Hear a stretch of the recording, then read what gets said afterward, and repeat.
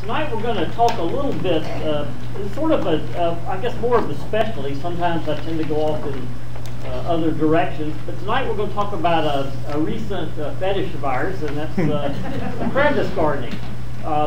And crevice gardening is, we say it's a new trend. It's actually not a new trend. It's an old trend because nature's been gardening with crevice gardens for years.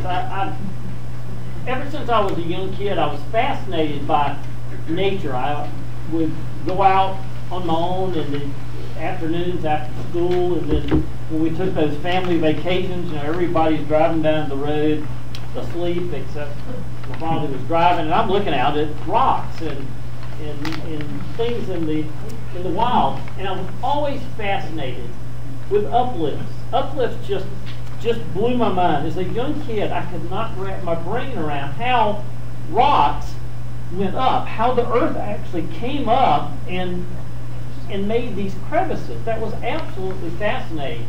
This is from a trip I took a couple of years ago out to Arkansas, and it's just mind-boggling to be there and think that nature has taken the earth and just stood it up on the edge. So here we are, just moving it a little closer. So this is a natural garden.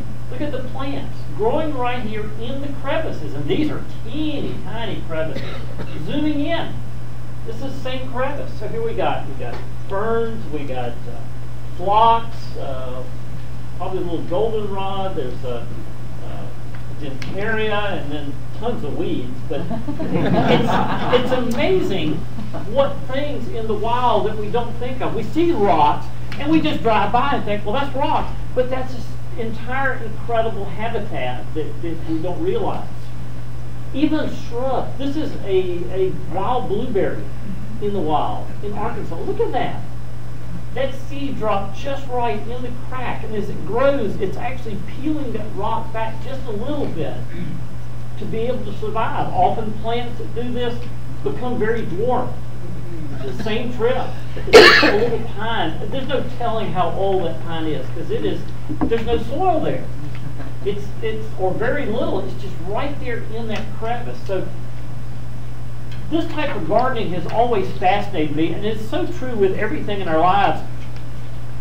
It's a compilation of everything we've learned and all these experiences that bring us to where we are today. So often we're not conscious of things that happened. When I was a young kid and I'm seeing all these rock things, it may not have been conscious, but all that sort of piles up and is stored in your memory, and you combine that with other things. Crevice gardening is having a resurgence now. In human terms, the Czechs are really credited with bringing that from the natural world and sort of trying to mimic that in the world, and that's really spread around. This is actually at a municipal tennis court in Colorado that I visited last year. The last place you'd expect to see crevice gardening. But the neat thing about it is you plant it, there's no watering. Once you get it in, that's it. And Denver's not an area that really gets a lot of rainfall. So if it'll tolerate their hot sun and their dry temperature, it's pretty amazing. There's every iteration of crevice garden around there. This was actually done at the Juniper Botanic Gardens. They got some artists and had them try crevice garden. Now I don't know that you're actually going to be able to grow anything in the crevices. They did leave a little hole at the top, but this is actually cemented together, so I'm not really sure how plants are going to survive, but artistically, it's absolutely fascinating. And I said that memories and experiences really have a great effect on us. Back in the, probably 80s now, I went to a lecture out at the Sheraton Imperial. The North American Rock Garden Society had brought in Harlan Hand, a gardener from San Francisco Bay Area, that created this incredible garden. He was an artist, all with concrete, 100%. And I remember just all through his lecture just trying to wrap my brain around, how do you make a garden with concrete? That just sounds so, it sounds like the antithesis of gardening. You're taking this artificial material, but I just kept looking at the pictures, and then years later, I went out and visited his garden. I visited now about 3 times in the Bay Area, and it's just absolutely amazing. You don't realize it's concrete, and that's what his point was. Is concrete. The guy put in our driveway said, concrete is alive.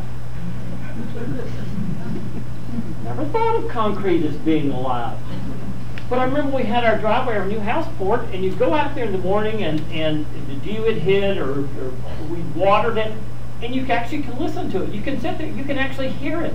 Our concrete driveway now, if it's a hot day and you put water on it, you can actually sit there and you can listen to it.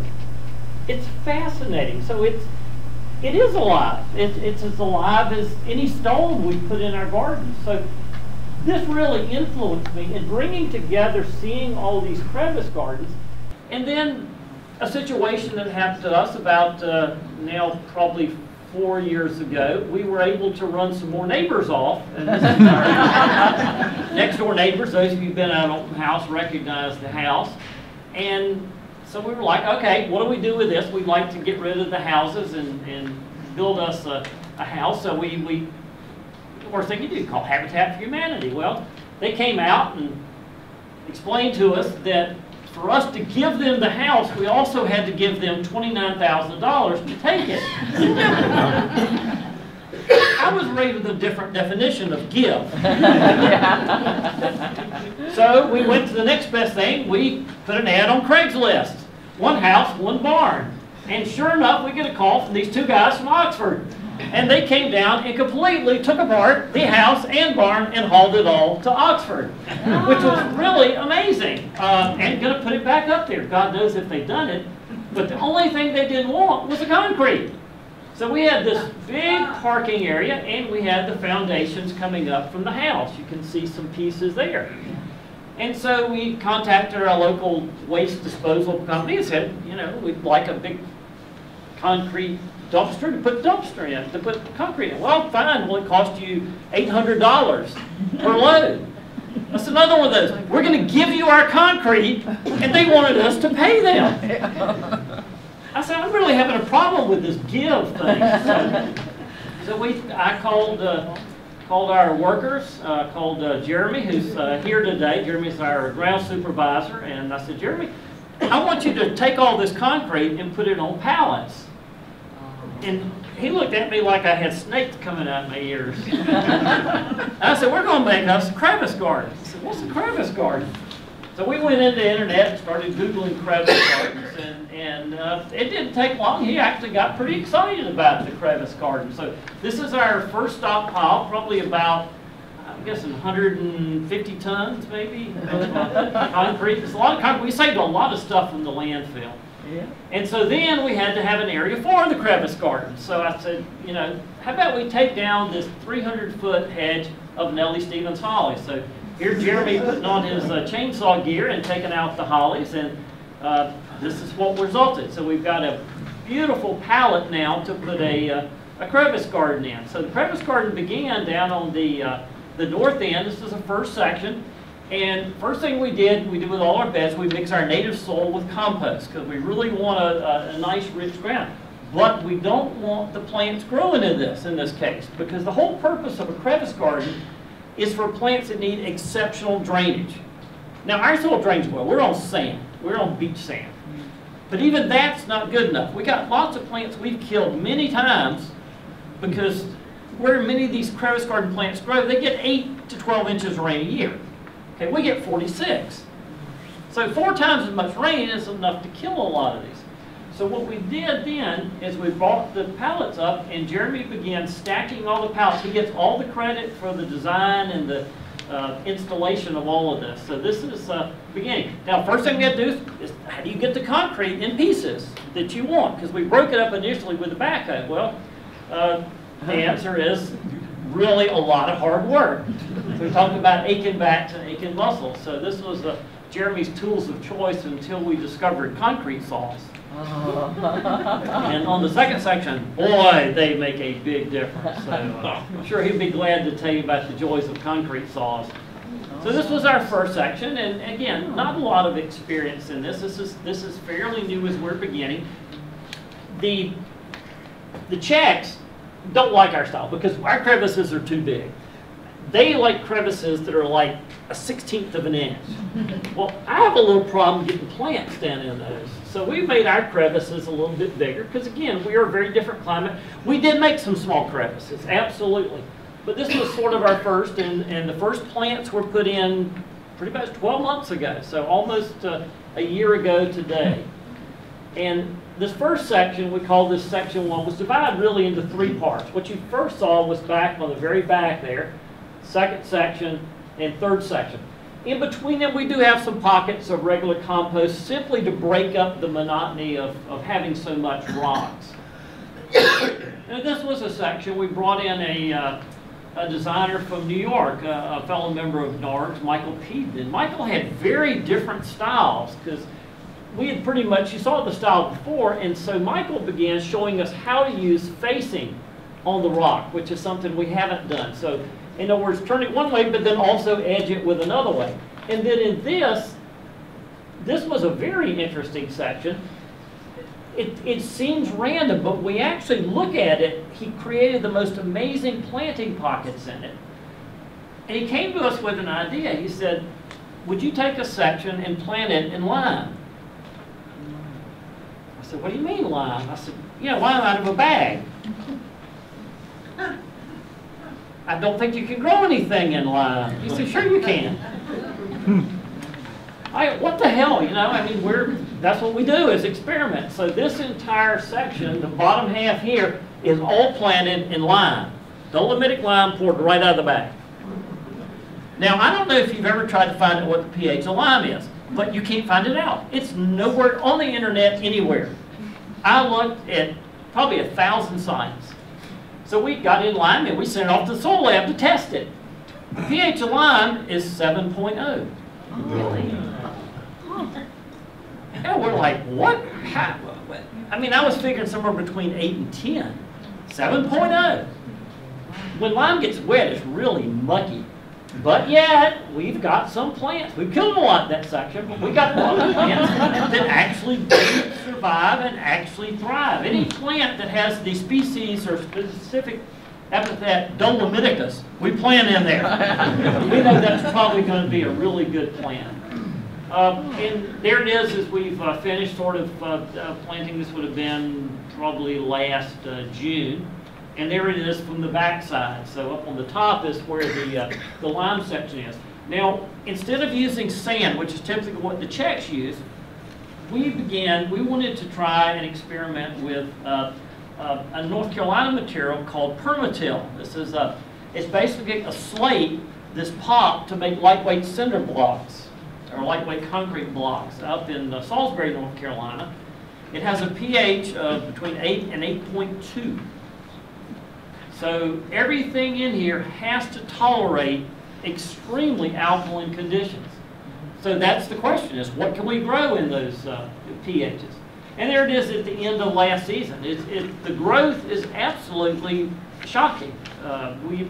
We had root growth in 6 months that was down 12 to 18 inches in pure gravel. Well, almost pure gravel. Jeremy threw a little bit of, you know, less than 1% of other material in, and he can tell you about that later. But the root growth is absolutely amazing. And we watered the stuff in, and that's pretty much it, all through the summer. So hot, dry, so it's, you talk about maintenance free, it's as close as you're going to get.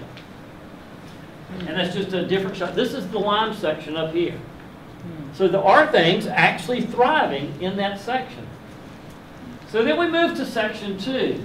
And this is one that Jeremy was very concerned because this is pretty steep now. So we went from almost flat to a 7-foot high cliff. And I said, well, I want a seep. I've always wanted an alkaline seep so we can grow alkaline seep plants. Because who has an alkaline seep around here? So this is Jeremy's start on this. And then we had the opportunity to bring in Kenton Seth from Colorado. Kenton's like he's like the crevice garden designer du jour. He's really an amazing artist that worked with rocks. And so we said, we'd like you to come be a part of our project for a week. And he admitted he was a bit skeptical working with concrete. That's just not, you know, if you're a rock guy, you're into the natural world, the natural thing, and you just, concrete's a little different. It was so neat. We did bring him in. This is Kenton here with Jeremy trying to figure out what the heck they're going to do. And there was a lot of ciphering that went on trying to get this seep in. There was a lot of head scratching trying to figure out what was going on, trying to get the seep in. But we brought in enough help, and just with the two of them just bouncing ideas off each other, this became our crevice seep. And so this is just part of the installation process. It's interesting, they used pry bars and using a lot of physics forces to roll pieces in place. Every piece now is cut in certain sections. Jeremy cuts in like 3 different sections, and this uses those 3 different forms wherever they're needed. So here that's going in, and this is again part of the process. One of the neat things that Ken showed us is how to bend concrete, because we've been doing it sort of straight. He's like, no. You can bend concrete. You can make these artistic swirls with flat concrete. You're like, really? And it's absolutely amazing when you get that artist brain and the ability to understand how to work with these materials. And so this became the second section. There's our seep in the middle. It's finished. But look at the swirls in it. You typically would not think of concrete as something that would be in any way artistic, but yet here it is. So there's a little close-up of the seep, and then to create a walkway space in the front, because for us it's very important that people be able to see and touch and feel and smell the plants, we use the house foundation. So all that house I showed you, all those big foundation pieces became walkways. And then in between them, Jeremy had the idea of putting concrete pieces to break them up to help mimic the wall. It's really an astonishing feat if you haven't seen it in person. So here's our seep up close. And what we did is we've got water coming in right to the top, and it drips in 3 places. It doesn't run, it just drips. Just like what you would see if you go in the wild where the water just drips. And it creates neat effects. It will create moss all over. And then we took soil and put probably 1 inch right at the back for plants that like growing here. Down below the seep, we have plants that like to grow in waterfalls. So here we go. This is right up next to the rock. This is our native Houstonia. Absolutely thrilled. Growing in less than 1 inch of material and just happy as a clam. And it's going to spread and just cover that entire spot. Down below it, we have epimediums, because in the wild where they grow is in rock cracks and waterfalls. Just never had a rock crack waterfall for them to grow in. So now we do, and it just sailed through the winter, and that's it yesterday in the garden. It's really going to be neat when that fills in and starts wrapping around the concrete. So there's that section now. That's what you would see if you came out, and it's really starting to pop in the last couple of days. And that's just from just a different view. You can see the walkway down it again. So people can get up, because I see so many crevices gardens that are so deep you can't actually get to the plants. And crevice garden plants by their nature are pretty darn small. And we want you to be able to get up again and use your 5 senses to really enjoy and to learn about those. One of the things we also did that you typically don't see with crevice gardens. Crevice gardens are typically made by collectors with no sense of artistic design, because that's not what they are. They're collectors. It's very rare that you see a garden that was actually designed using colors, textures, and forms. And that's what we tried to use throughout the garden. We tried to carry that in to the crevice gardens as well. So looking at what are the forms, what are the textures, how do we interplay those together? So it's a very different process when we're planting, other than just finding the spot that the plant's going to grow. It's where it's going to grow and thrive, and what can we put around it to make it look more aesthetic. So talk a little bit about plants. Our pH in a crevice is, as I mentioned, 8.2. So we know things like agaves are going to do pretty well, because in the wild they generally grow in a pH from 8.5 to 9.5. Pretty darn alkaline. On the other hand, This is one of our native Tephrosia, Tephrosia spicata, native on our property.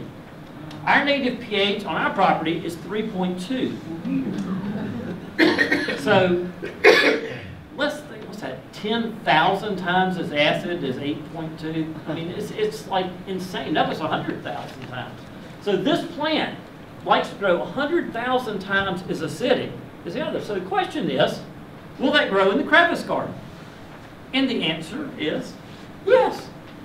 We planted it in there, and it actually grew better, far better than it did in our native soil.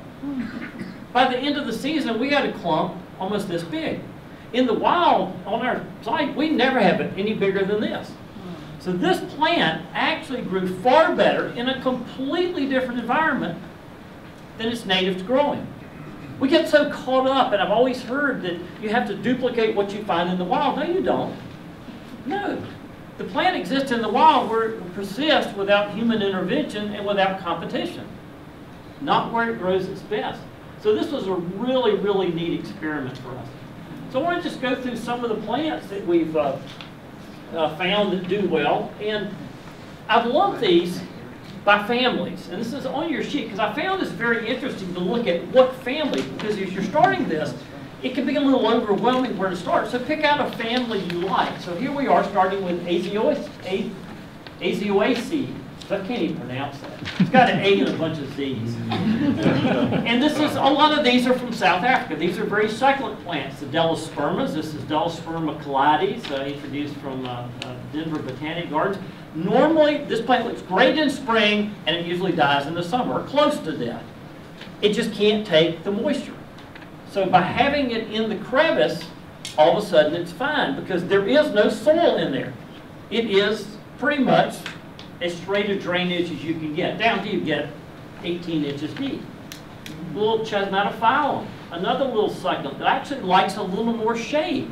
So what we're able to do by the crevices is we create shade simply by having a piece of concrete up a little higher. You put it on the east side, you've got shade. You put it on the west side, you've got more sun. So there's a lot to be thought about when you do these, is orientation and how deep you make the crevices and how high your planting material is up on them, because you might need that shade.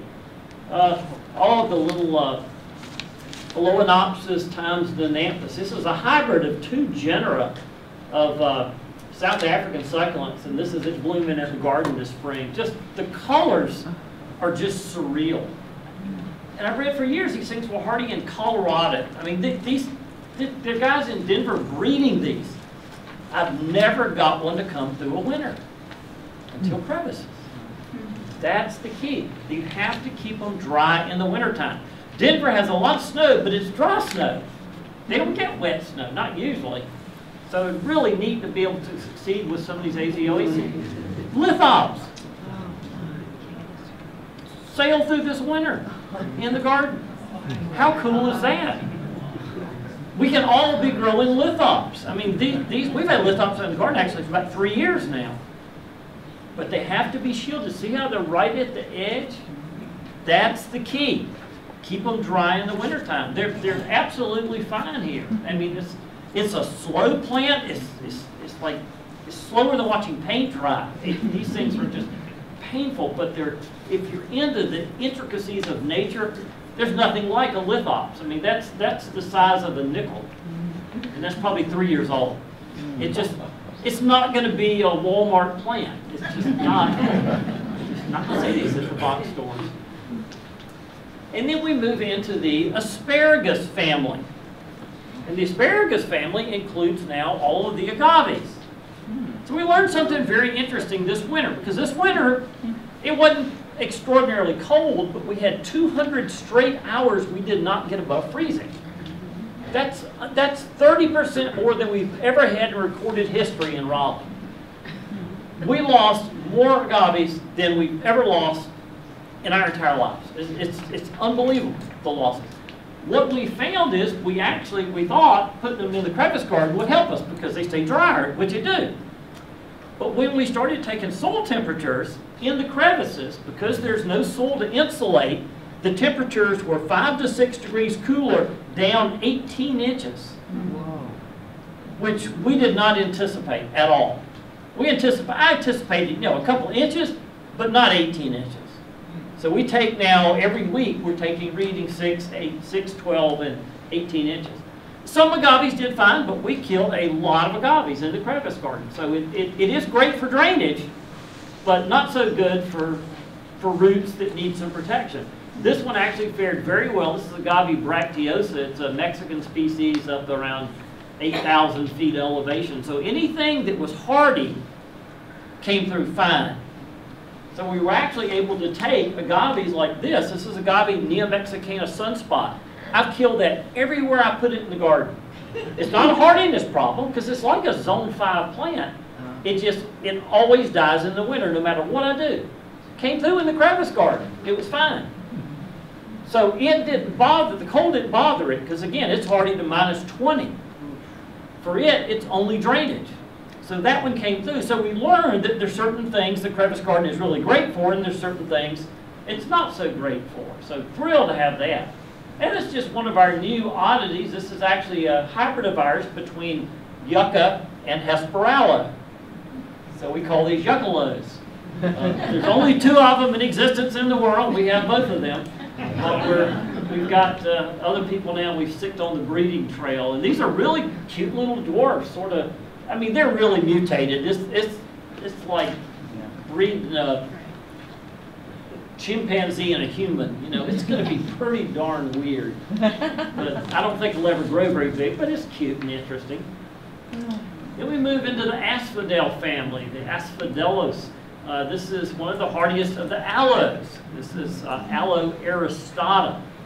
Again, it's fine in the crevice as long as you plant it in sand. If you put it here, it's going to get too cold because it's one of those that's marginal. So we've had this for years in other crevices, but in this crevice with the permatill, it's too cold on the roofs and it didn't make it. But the others in the other garden are fine. Okay, in the Asteraceae family, this is a very interesting family in how many members are in rock gardens. Asteraceae we know of as chrysanthemums. This is an innula. This is a little dwarf innula. Now the normal innulas most people grow are like 7 foot tall. This one's 7 inches tall. This is Innula verbascifolia. Just an absolutely beautiful little felty velvet leaf. And normally felty velvet leaves mean we're going to die during summer, but this one absolutely sailed through last summer. Is that incredible? I took this picture yesterday. That's Anacyclus pyrenaica from the Pyrenees Mountains. I think that is amazing. This was just put in as a seedling last summer. And just, it's so elegant. You can look at it underneath, you can look at it on top. It's a different plant everywhere you view it. I'm absolutely in love with Anacyclus now. Another, same family, this is Hypoxis. This is actually a federally endangered, well this is actually not federally endangered anymore because it's extinct and it can't be extinct and endanger both. So it's still alive only in gardens thanks to gardeners sharing around. This is a Hymenopsis, or now if you're dependent on your taxonomist, Tetranurus, from up in Indiana. Just an amazing plant, already in bloom for us. So it's just a very early, only gets up about, the foliage 3 inches tall and the bloom about 6 inches, but a sort of a classic crevice garden. Where this grew in the wild, it grew on giant sheets of limestone. So obviously it loves the crevices. Another plant we've killed a lot of, same family. We're still in the aster family. Do you realize that Artemisia was an aster? It says Artemisia is the gold version of silver mound. Just an amazing little plant. Never could keep Artemisia alive. The Artemisia schmidtiana in the crevice garden is done absolutely fabulous. So it's done a lot of what we wanted. It's taking those plants that did not like our summer rains and making most of them thrive. Same family. We haven't even changed families yet. Isn't this amazing, the diversity? This is a South African Athona. A fantastic plant for this area. The leaves feel like something in the Azoaceae family, like the succulents, but the flowers are classic daisies. Really neat little plant, about 10 to 12 inches tall.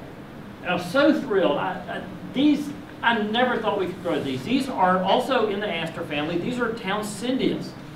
Townsenddias are basically, honey, I shrunk to aster. They're an inch tall in full flower. They're from the western part of the United States, Utah, Washington, Oregon, places we never could grow anything. I killed anything that came from that area. And yet, here's Townsenddia. I took this morning, actually, coming into flower. So if this had been another day later, I could actually show it to you in flower. But to be able to grow those. So these little plants, from areas that we know we can't grow stuff, go in the smallest cracks because they can take the least amount of water. So what we actually do is we will take them and we plant them. We don't pot them up. We put them in cell packs. And when they're ready to plant, we shake almost all the dirt off and take a little wire and actually just tuck it down into the cracks. And then pour the permatil in, or if the crack is too small, we do have to use sand because you can't get permatil in a crack much more than a 1/4 inch below. Okay, switching families. Lithidora. Lithidora is an amazing plant. If you've seen it at the box stores, it has cobalt blue flowers. I've killed more Lithidora than Assad has. No, I mean, I've killed a lot of Lithidora. You can't grow it here. It always dies in the summer. It hates rain. I put this little Lithidora in. It just exploded. Went through the entire summer. Now, will it come back after winter? I don't know. I've never got one to live to winter, so we'll find out. But it absolutely loves the crevices. So thrilled to grow that. This is in the borage family. Borage family has things that we know like pulmonarias are in the borage family. Many of our common ornamentals. And the other member of the borage family that I just love for crevices, this is onosma. It's a plant you see a lot through the Mediterranean region, a lot in Greece and Turkey, just hanging off the rocks. It's just amazing. Normally yellow. This is Onosma alborosium. It's just, that's it taken today. So it's absolutely delightful, and it's wonderful silver foliage, and we found these to go through the summer really well. And then the little dravas. Now we're into the brassicas. Brassicas are the cabbage family. So we call these the Cabbage Patch Kids. These are again little diminutive members of the cabbage family. Draba is tiny. That whole plant in full bloom is 2 inches tall. It's absolutely amazing. And this is one that we grew a few years ago that was several years old. This is, whoops, I thought I had another one in there. Or maybe later. Drabas, again, require really tiny crevices because these things do not like summer water. So you put them in a big crevice, they're going to die. So really tiny little crevices. This is Anethanema. This is another in the cabbage family. Doesn't look at all like a cabbage. Isn't that crazy? It has this beautiful evergreen foliage, and then in spring, this is Ethanoma grandiflora, flowering yesterday in the garden, just starting to open.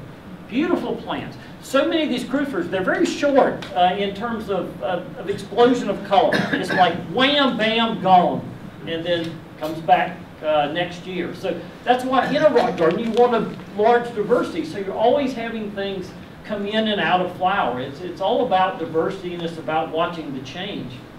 Another member of the cabbage family, this is one of the Arabis arboretioides. And this has been in bloom now for a couple weeks, about 6 inches tall, just absolutely delightful. This is the alyssum. Many of you may have grown alyssums, a beautiful yellow flower. Ours are just getting ready to come into flower. Also in the same family, also in the cabbage family. This is one of the, sorry, my brain just went blank. Phaceria, Phaceria kingia. It's a lot of native Phacerias, and these are little, they're called bladder pods. They have little yellow flowers. This is a small one, Phaceria arizonica, in bloom today. That's just taken this morning in the garden. And this, again, 1 inch tall. These are teeny tiny little plants, but absolutely amazing. This is one I'd never heard of. This is Hermathophila pyrenaica. again from the Pyrenees, but I've never heard of the genus Hermatophylla. But that's it in bloom. It's been in bloom now for a week in the crevices. Just a, again, cute little delightful thing that probably there's no way we could have grown that outside of the crevices. It's a little Matthiola. Again, we're still in the same family. This one, the tall ones are called stocks. If you've ever done a lot of flower arranging, this is a miniature stock, Matthiola montana. That's in full flower, 3 inches tall. And then, of course, the wonderful cactus family. Oh my goodness, so many incredible, incredible flowers. So these are just a few of some of our favorites. This is Coryphanthe, sheer rye. Took this yesterday. This is a kind of cactus Chloranthus. That's in full bloom right yesterday, growing in the permatil, looking fabulous. It's a little Epilantha, Epilantha micromiris. And again, that's 2.5 inches tall. Escobarius needii, isn't that amazing? I love these things. And these will get lost in the open garden, but they're in the crevices. They just tuck in and just absolutely love this. Gymnocactus, that's been in bloom for a week now. That was taken yesterday. Just absolutely, I mean, the beauty of cactus. Everybody looks at the spines and like, ah, I'm sorry. That's the most incredible flower. It's so amazing. The Notocactus from down in Uruguay have just been extraordinary. Notocactus apricus, that's submamulosus. And I mean, look at those flowers. These flowers are, some of these are 3 inches across. It's crazy. And I mean, I'd grow that if it never flowered. It's a little Opuntia denudata. Isn't that incredible? It just fits the crevices so, so well. The Pediocactus simpsoni. This has been in bloom now for probably 2 weeks. This was the earliest cactus we had to bloom. And then the little Pediocactus Knowltonia in full bloom, 1 inch tall. Just so absolutely delightful.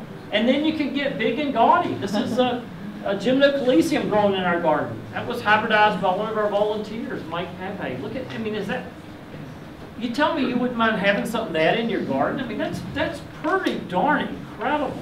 Or there's another of his hybrids in our garden.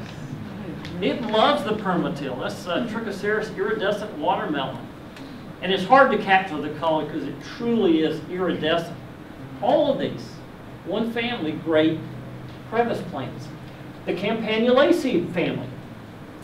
Campanulaceae are difficult. We've killed a lot of campanula. The ones we didn't kill, we had to run because they took over. So we're always delighted when we find one that will grow here. And since we built the crevice, we've ordered seed of every campanula we can find. This one has proven extraordinary. This is Garganica. It's a 3 to 4 inch plant, spreads to about a foot, and just flowers like crazy. That's it in the garden. Really have fallen in love with this, a species that had really been off my radar. Also in the campanula family, the Adrianthus. This is a plant we saw in the wild. We were in Bosnia. You would stop along the road and just absolutely rocky, just horrible, almost no soil, and there's an Adrianthus in full bloom. So now that we've got crevices, we actually are finally able to grow and flower Adrianthus. So again, member of the campanula family. All right, then we move into the Coryphalaceae family, and this is an Arenaria. There's some weedy Arenaras, but there's some incredible Arenaras. This has been in bloom now for about 3 days, and it's not even at peak yet. It's just a tiny little mat, about 2 inches tall, and so far at about 6 inches across. Arenaria grandiflora, meaning big flowers. You know, Coryphalaceae is known for dianthus, so we're finally able to grow a lot of these miniature dianthus. There's some dianthus we can grow here, not too many, but these little miniatures have always been a problem because they hate summer rains.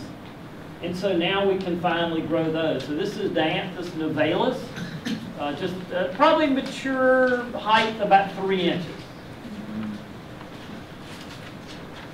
And then also in the Dianthus family are the Silenes. This is Silene maritima. And when this one just hangs over the rocks, Maritima means from the seacoast. And the leaves are rubbery, which you see on a lot of seacoast plants to be able to handle that reflective heat and the salt spray. And that's it in bloom. That was yesterday, so it's just starting to open now.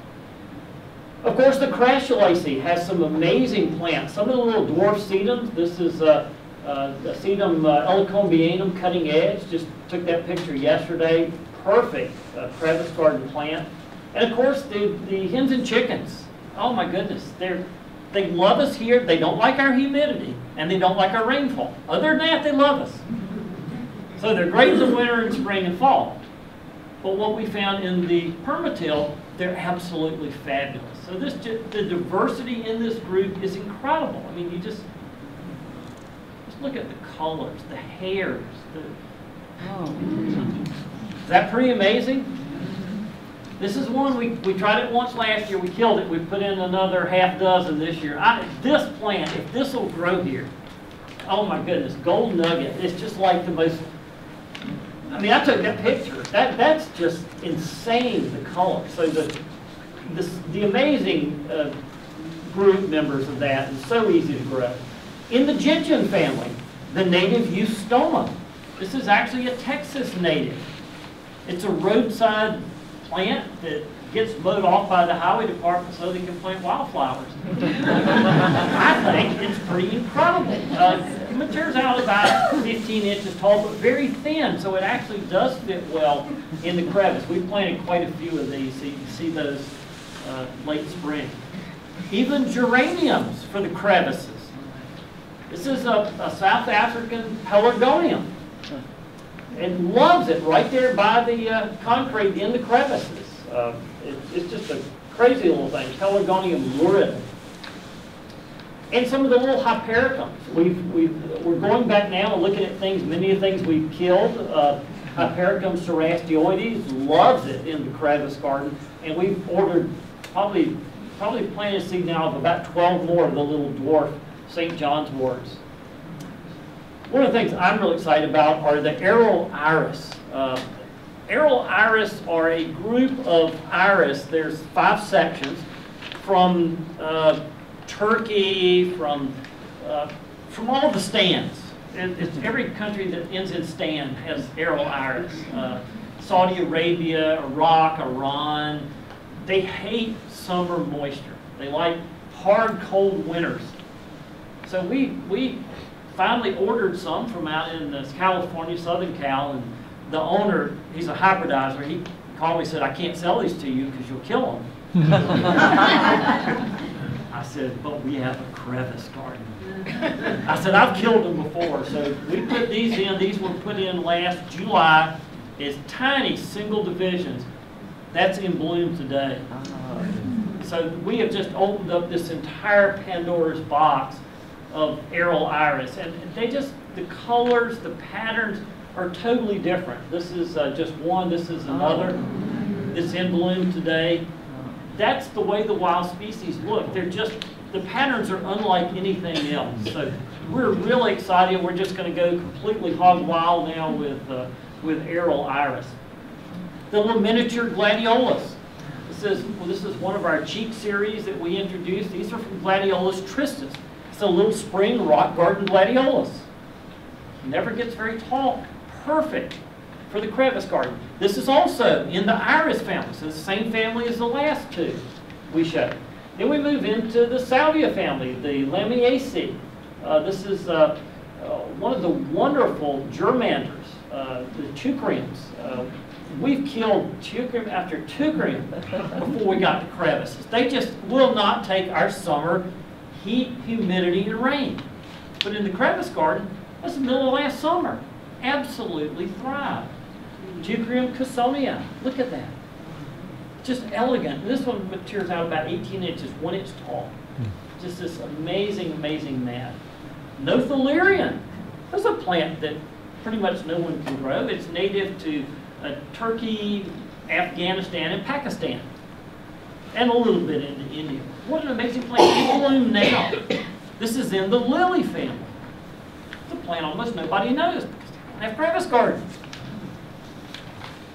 Some of the little dwarf snapdragons. Just amazing, amazing plants. This is a little dwarf one, Antirrhinum glutinosa. This is from Spain. Now this is interesting. This is now in the plantain family. So if you know plantain, the weed, this is now in the family as the plantain weed. I do not understand that. I liked it better when it was in the Scrophularia family. And this is also in the same family, Globularia. This is one we saw over in Croatia. Little bitty purple flowers. I'm about 2 days away from having this in full bloom. Just same family. And then penstemons are now in the same family with the wild plant. I mean, that just makes no sense. The penstemons, there's an incredible array of them from the Great Basin region all the way up to the West Coast. Killed every one of them. Now in crevice gardens, they're thriving. All these plants that we've killed, we now get this second chance. Actually, for us, it's probably about the 4th or 5th chance. But we're actually finally able to grow these. So it's just so rewarding to open this palette back up that we had closed off for so long. Here's a weird one. This is Buckinsia cabulata. Isn't that odd? That's just a crazy name. This is in the plumbago family, of all things. And this is a biennial, so it's only 2 years, but it does reseed. So that's a pretty cool little plant. Only about 1 inch tall and about 6 inches across. Gonialimens. These are used for flower arrangers. Never been able to grow that before, and that's it yesterday in the garden, just getting ready to spike. So same family. Then we move to the Polymenaceae family, which has all our wonderful phlox. This is a really tough one to grow for us. It's been almost impossible until we planted it in permatil. This is our native Phlox bucklei. It's a West Virginia native. It's not what you buy as Phlox bucklei, because nobody sells the real thing. Everything place sells some hybrid that has nothing to do with it. But that is the honest, wild collected plant from Wild Virginia, thriving. So that's going to be a great crevice garden plant. Does it have fragrance? I have not smelled it. That's a great question. I will go smell it tomorrow and let you know. I honestly do not know. This one does. This is part of a new series, the Confetti series, bred by our friend Hans Hansen. These are only about 4 inches tall. They've been in full bloom for 2 to 3 weeks, and they're tiny. They're perfect for crevice or rock garden. This is Confetti purple. These are just coming out this year. We got them a year early for trials, but they are incredible. And then this is Vivian's white blanket. It's a cross between our native Phlox subulata and the West Coast Phlox. And this little thing is 1 inch tall. That's it in flower yesterday. Just absolutely amazing. Oh my gosh, it's so incredible. This is Bora novis. This is a little, again, hybrid of subulata and one of the western species from a breeder over in the Czech Republic. And again, about 1 inch, 1.5 inches tall, and that's it in flower this afternoon. Just extraordinary little phlox. And in the Polygonaceae family, this is our native Eriogonum. Now, Eriogonums are buckwheats. Not the buckwheat we eat, but the ornamental buckwheat. Normally, they're all out west, except for this one that grows up in the shale barrens of Virginia and West Virginia. And we've tried it before. I could keep them for about 6 months until we got scree. And they absolutely love the crevices. And then we move into the fern family, the Polypodiaceae. There's a lot of ferns that grow in deserts. They love deserts. They love dry land. They love crevices. This is one my friends at Yucca collected down in southern Brazil. This is, excuse me. Sorry, mine just went blank. Pleopeltis, excuse me, Bombacina. This has been fantastic planted in pure permatil. This is just, it's 1 foot tall, evergreen through the winter, just absolute delight. And then our native Calanthes lanosa. This is a little dwarf form we call Mighty Tidy, only about 4 inches tall. Thrilled. That's where it grows in natural rock cracks. Or this is from our West Texas expedition, a little fern called Bomaria, 1 inch tall. And it just spreads on these tiny little rhizomes right through the rock cracks. Just an absolute delight, just made for crevice gardens. How about our native Selaginellas? Almost nobody grows these. Selaginella rupestris, we collected this up in the shale barrens of Virginia. Less than 1 inch tall. Evergreen. It loves the crevice. It just weaves around right through. It just fills them in so lovely. And you can plant other things that come up through it. Just a delight.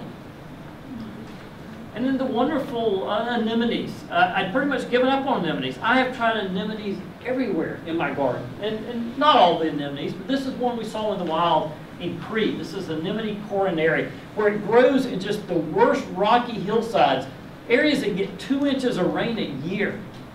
And I killed it every time I plant this. And my wife Anita, who's actually here tonight, thank you for coming, showed me this picture in a magazine a couple years ago. She says, can you grow this for me? Because I just think this is really cool. I'd like to photograph it. And I planted and planted and planted it. And finally, in the crevice, I was able to say, we've got it now. We've actually got it growing. So that was really neat. This is one called Bicolor, and that's been in bloom for probably 3 weeks now. Just a delight. And there's another. Isn't that just, the anemones are just, Anemone pavonia, they're just made for photographers. They're just so absolutely intricate. And they're, of course, in the ranunculus group. And ending up, getting down toward the end, the Daphnes in the family Timolaceae. I grew up, all I've heard, Daphnes are hard to grow, Daphnes are hard to grow, Daphnes are hard to grow. So I've always cuddled Daphnes before I killed them. So a few years ago, I'm in Crete, and this is just the most barren place in terms of vegetation if it's not irrigated, because again, they get just a couple inches of rain up to maybe a foot in some places, and they get it all in December. The rest of the year, there's nothing, and everything is raw. We go out in the wild, and here are Daphnes growing in full sun, no rain, and it just, I had to totally rethink everything about Daphnes. So when we built the crevices, I reordered all the Daphnes I've killed, and there they are. They're thriving. That picture's from yesterday, in full bloom in the garden. Daphnes are, it's just a whole different mindset change. But the screen and the crevices have just opened up the world of Daphnes. And then, of course, the amazing violas, a plant that you see in the wild here in North Carolina. Here, we found these all the way out to Arkansas. They grow in the worst, horrible soil imaginable. Perfect place for them is there in the screes. Our scree garden now, I hope you'll come out and see it. We've got spring open house coming up in a couple of weeks. The parts that you've seen, we've got 200 feet built out of a 300-foot area. There are currently 961 different kinds of plants in the scree garden. We've already killed 150. So we're killing plants really fast in there because we've got a lot to learn. But we've got probably another 1,000 ready to go in the ground. So they'll be going in the ground in the next month. So again, so much to learn. Yes, questions now. Get the line. What about lavender? We do have a couple lavenders in there. So far, so good. So I'm pretty excited. Now we're going to go to the dwarf lavenders because obviously lavenders can get really big. But there's some small ones that only get a few inches tall. Came through last summer, came through the winter. So fingers crossed.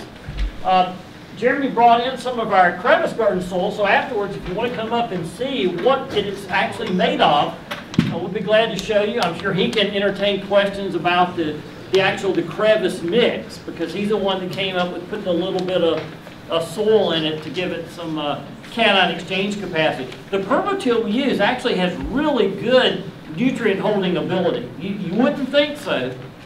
And it still seems weird that roots will grow that deep in 3 months in gravel. That just does not seem, it's against everything we know as gardeners. That you have to water and water and water. Well, in soil you do. But in gravel, it's interesting how it holds moisture. It holds moisture without being wet. Gravel's really fast, as is concrete. Any other questions? Yes? How will you keep it clean, or will you keep it clean? Okay. Like plant debris, there's just kind of let it build up, or? That's a very good question. I don't have the answer yet. You know, leaves will obviously blow out. A little debris is part of nature's cycle to break down. So it's small enough stuff, infiltrates down in there, and that's what keeps the plants alive. Because, yeah, they do like some organic matter.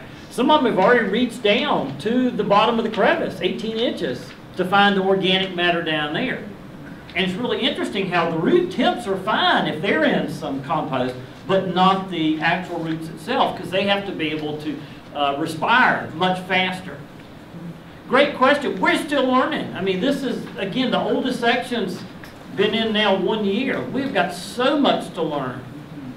It's just, it's a really exciting opportunity. We think the potential for cities, instead of burying the buildings that they're tearing down, put crevice gardens in. Because after establishment, there's no watering maintenance, there's no fertilizer ever put on these. I think it's a pretty neat way of taking things out of the landfill, because we have to look at recycling now. The permatil was actually, when I started working with permatil people 35 years ago, they were burying this in the landfill. It was a waste product for making concrete blocks. That's why they hired a landscape architect from NC State, Chuck Frieder. They said, find us a use for this. We can't afford to put it in the landfills. So our crevices are sort of the ultimate in recycle, because we got the concrete recycled, we got the permatil that's recycled, and the seed were donated to the seed exchange. So they've all been recycled. Yes? That whole bank is facing east? It is facing east, correct. Now the first section I showed you, there is two sides of that. One side faces east and one side faces west. And we sort of like the east because that morning sun is obviously cooler. And so some of these things that we're trying to fool into thinking they're growing in Central Asia, the cool sun is much better than the hot sun. Now we've recently added some more little small crevice areas in the parking lot. And those have different exposures. Now in those though, we did not go with straight permatil, we went with a 3-to-1 mix. Yes? Did you put in your carnivorous plant in the seed right there that you talked about? Not yet. What Vlad's talking about is in our next section, we're going to build a seep with serpentine soils. So serpentine is a weird kind of soil. It's where almost nothing will grow.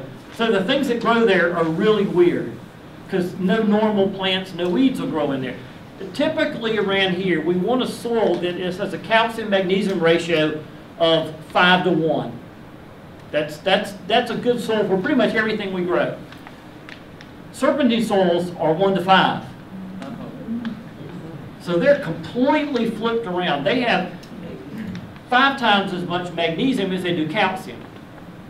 So we've actually, there's a spot in western North Carolina, there's one little serpentine area, so we're going to send a couple of garbage pans up there and fill it full of soil, and that's where we're going to plant. There's a carnivorous plant that grows on the west coast called Darlingtonia. That's just wow. It's like a pitcher plant with a mustache, with a handlebar mustache. It's really freaky.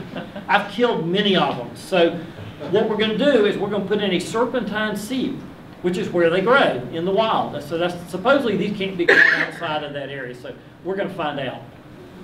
So we think it's all soil and habitat. Yes. Doesn't B.W. Wells have some serpentine areas? Don't know. I haven't been able to find in the serpentine book. There's actually an entire book, a statistic book on serpentine soils. I think they do. I was there last summer and I remember them talking about some plants that grew Really? there that wouldn't grow anywhere else, and they were talking about the calcium magnesium thing. The one north of town? Yeah. Oh, I'll check. That'd be save us from having to drive out to the mountains. If they'll let us borrow some soil, that would be really cool. Thanks. That's a great area. For those that don't know, B.W. Wells was a very, very, just a pioneer botanist in the area, and he did a lot of work down the coastal plain with the big savanna, but he has a beautiful area of flat rocks up north of town. If you haven't been up there, there are plants that grow there that don't grow around here. So it really is a neat habitat. But yeah, thanks for that tip. I'll definitely be in touch with those folks. It's a great area. Other? comments, questions? Tony, your nursery, people will come for your open house and so on, and they'll want to buy these little plants. Yeah. You almost have to give them a crash course, Yeah. because they'll think, oh, I'm going to plant this in my clay soil and it's going to thrive, and they're dead wrong. Absolutely, and we don't have these things for sale yet. We're still in the trialing mode.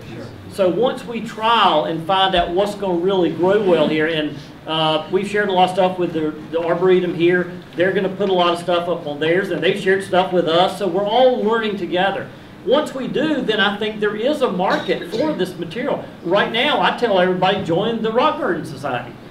Their seed exchange is like 3,000 items. I mean, you won't live long enough to try all the stuff that's in there. It's just insane. So the potential is there. We've got a great rock garden group in here, this area. A lot of people are in here tonight from that. And it opens up so many doors for spaces that whether it's a small garden, whether it's a, you can almost make these, you can make them in a trough. You can make these anywhere. I know Jeremy's doing some side jobs now, putting in several crevice gardens in the area. He's sort of become our local crevice garden guru. So it's something that's really catching on. There is a Facebook group, Modern Crevice Gardens. There's almost 700 members worldwide on this thing. And it hasn't been around that long. I mean, this thing is just, what's it been around? A few months, it seems?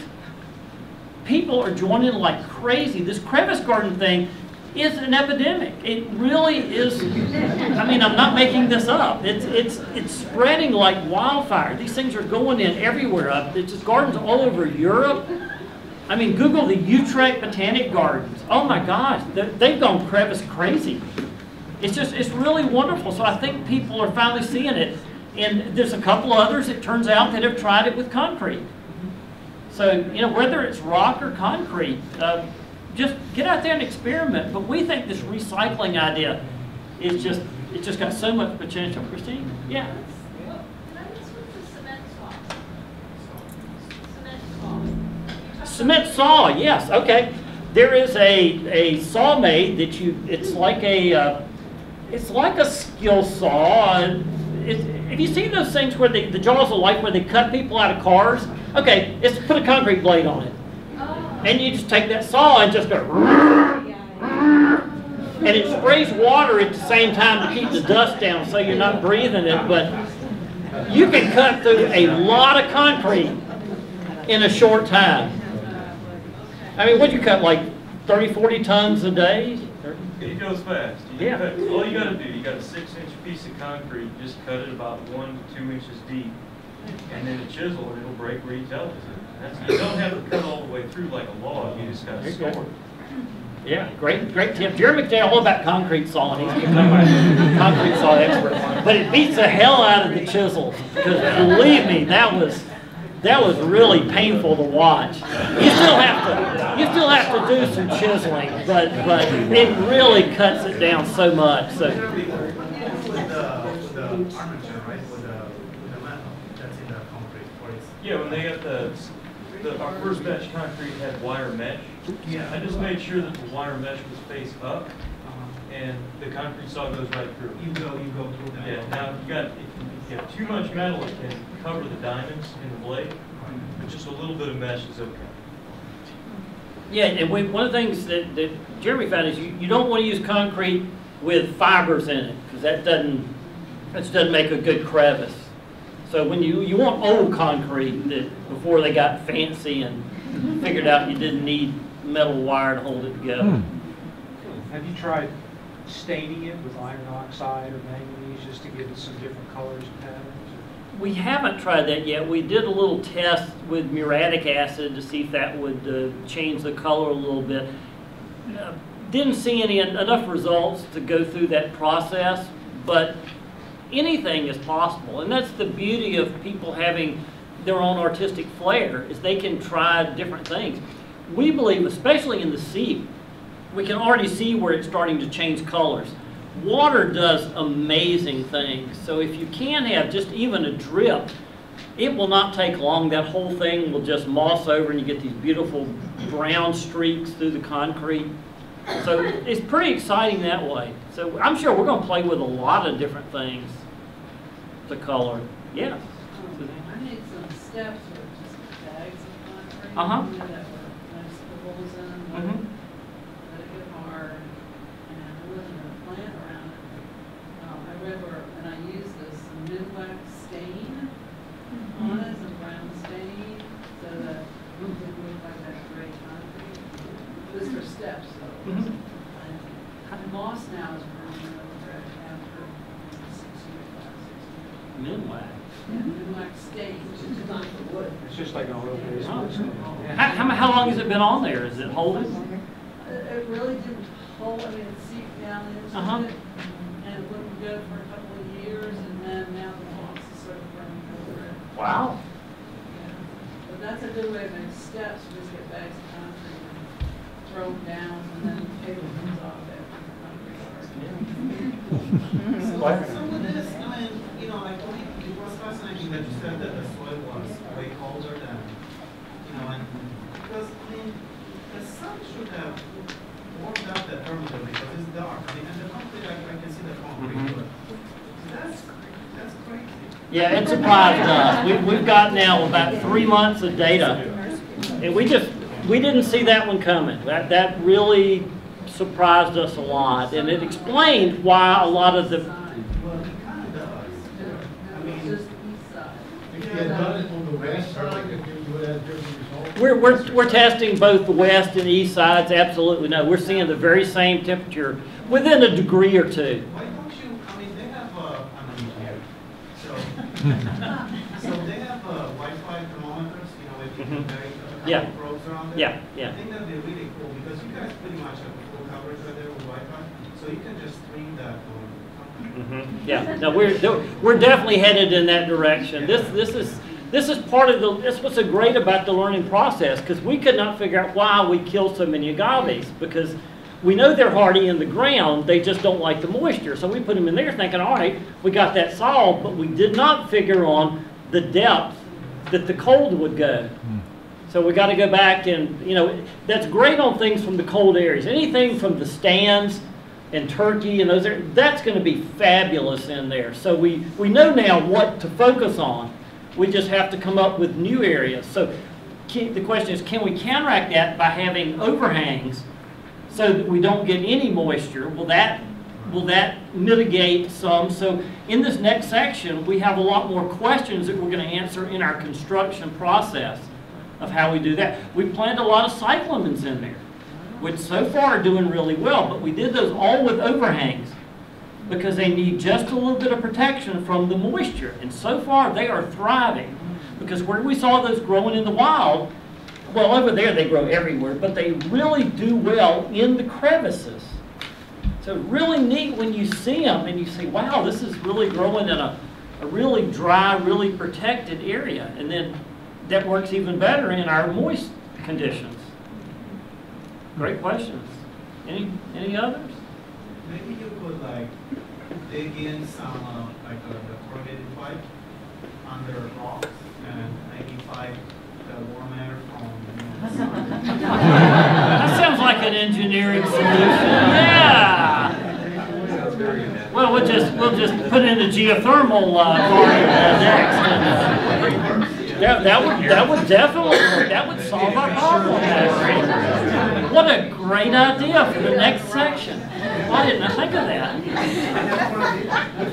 That's what's so beautiful about this community is everybody brings ideas and we all share, and that's why these are so much fun, because we can tell you what we've done, what we've learned, what worked, what didn't work, and then you go home and try stuff, and then hopefully you'll share it back with us and with the other gardening community. Well, again, thank you all very much. Come see us. Thank you, Tony.